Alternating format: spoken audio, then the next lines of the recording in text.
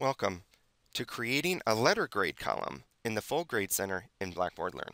In Blackboard Learn, instructors can create a column that will display the letter grade, which is automatically calculated by the system. In order to create a letter grade column, the instructor must first have a grading schema within the Full Grade Center. By default, a grading schema is already pre-created within Blackboard Learn. To view or modify the existing grading schema, hover your mouse over Manage and click on Grading Schemas.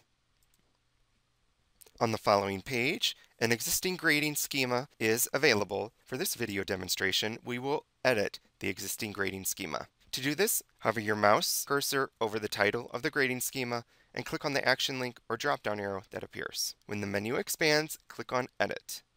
On the Edit Grading Schema screen, the instructor can rename the schema if they wish and provide a schema mapping in reference to their grading schema within their course. Instructors can add rows by clicking on the arrow button under the Insert Rows section, or instructors can delete a row by simply clicking the Delete Row button.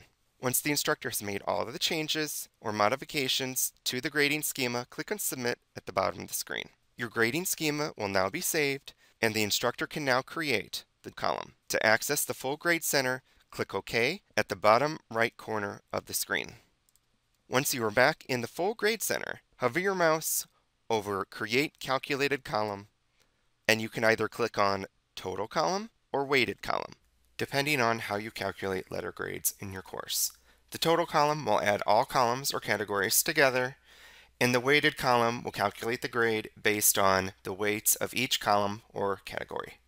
For this video demonstration, we will choose to create a calculated total letter grade column. On the Create Total Column screen, you can provide a column name for the total column. Provide a grade center name if you wish, as well as a description. In the Primary Display section, choose Letter as the method for primary display.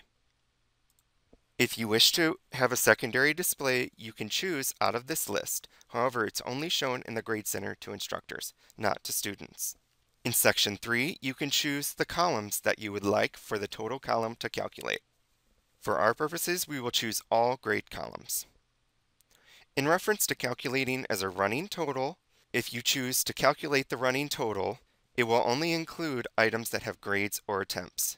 If you choose not to calculate as a running total, this will include all items. And if there is not a score or an attempt within a grade area, a 0 value will be given. For example, if your course has 16 assignments and you have only completed 14 of the assignments so far, if you calculate as a running total, the total column will only include the 14 out of 14 graded attempts. If you choose not to calculate as a running total, this will include the 14 out of 16 attempts. For our purposes, we will choose not to calculate as a running total. In Section 4, you can choose the standard options for your column, such as including in the Grade Center calculations, availability to students, and statistics.